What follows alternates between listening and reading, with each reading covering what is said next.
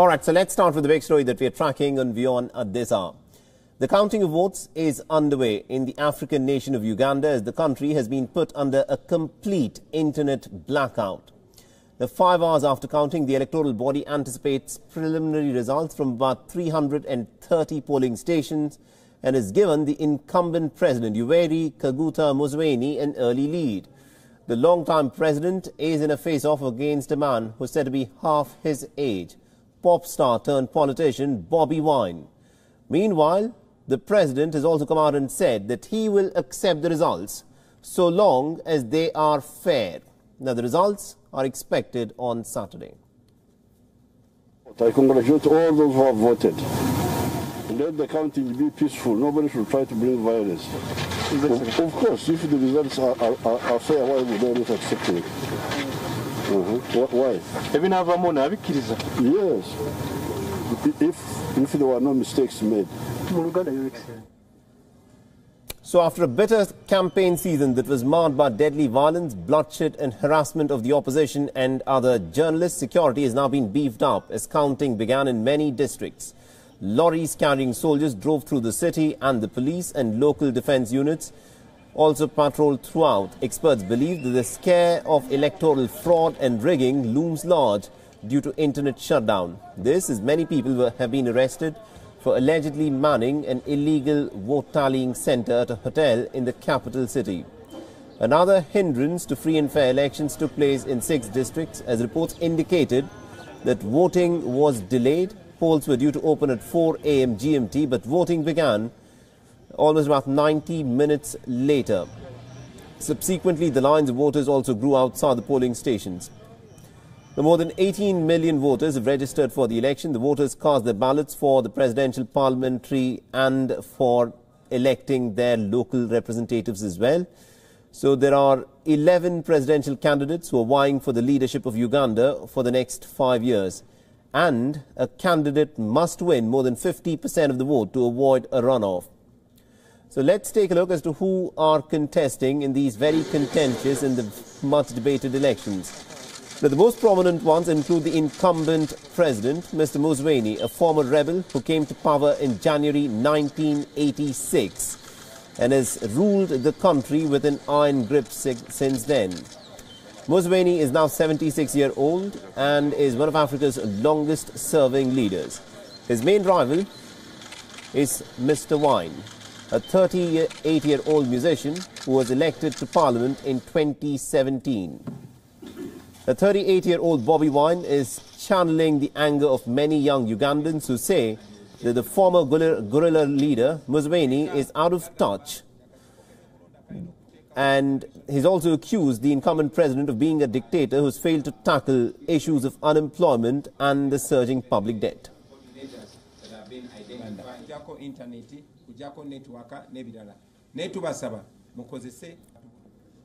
All right, now to get us more updates in terms of what's actually playing out in Uganda at this point of time, we're joined in by our correspondent Chris Ochamringa, who's joining us live from Kinshasa. Chris, thank you very much indeed for joining us in this broadcast on WION. So what's happening at this point of time? How is the counting of votes going on?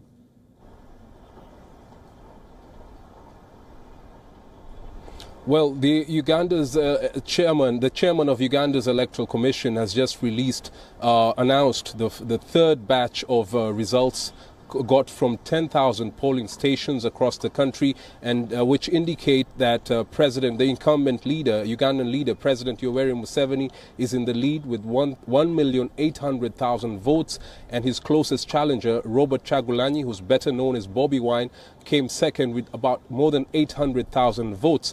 The other opposition leaders were trailing behind these two main candidates. Now, people from Bobi Wine's camp have already dismissed these results. They are saying the election is being stolen by President Museveni's government and his handlers, and they're saying that they have established a tallying center in the Netherlands, in Amsterdam, where they have collected results from each polling station, which shows totally different results. There's also another opposition leader known as Mugisha Muntu who issued a statement saying that he's in a state of deep grief because of the outcome of the results that have been released so far. Now, these are just preliminary results. The Electoral Commission made it very clear that there are more than 34,000 polling stations in the country. They have only counted the results from 10,000 polling stations, and they expect to announce the final results tomorrow at around 15 GMT. And they're urging people to remain calm. President Museveni and his government have said that they are ready to quell any protests by people. There's a very heavy security presence around Kampala, the capital Kampala, and other parts of Uganda. Absolutely, indeed. Now, Chris, for people who are looking at this election from the outside, something that strikes is that the entire electoral process is taking place at a time when there is a complete internet blackout in Uganda. What is the premise for this? Why is there an internet blackout at the time when vote counting is taking place?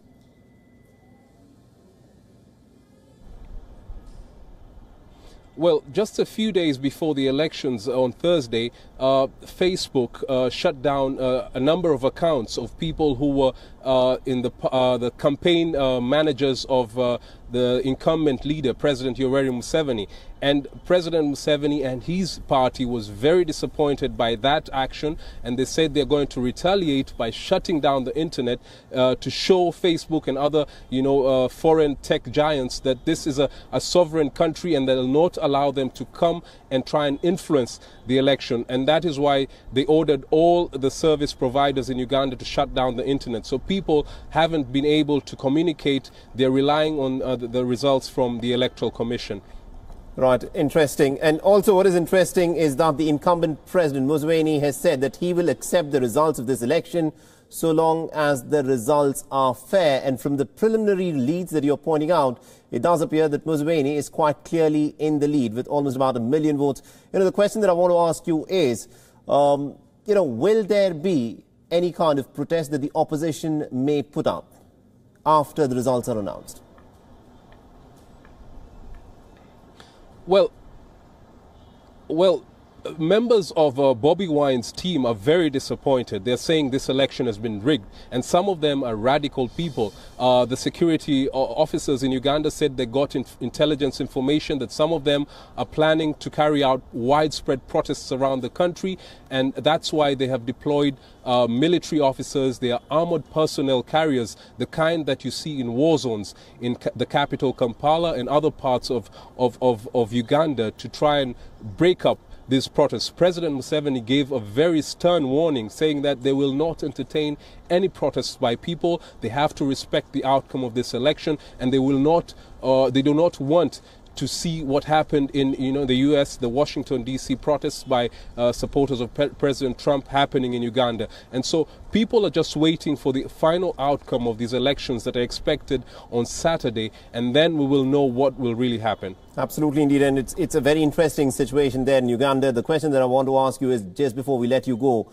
President Museveni has been in power since 1986. He's now 76 years old. How long does he intend to stay on as the president of Uganda?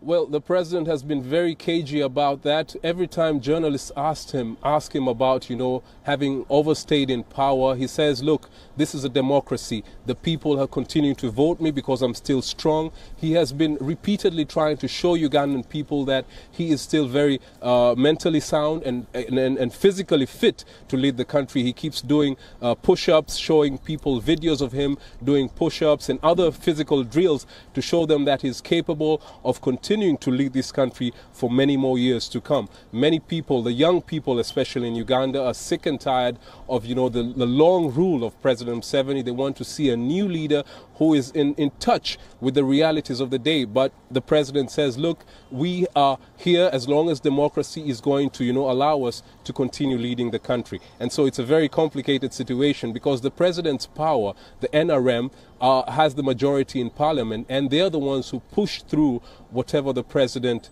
wants to happen in the country. And so we don't have the separation of powers as is supposed to be according to the constitution. The parliament, the executive and the judiciary are fused in Uganda.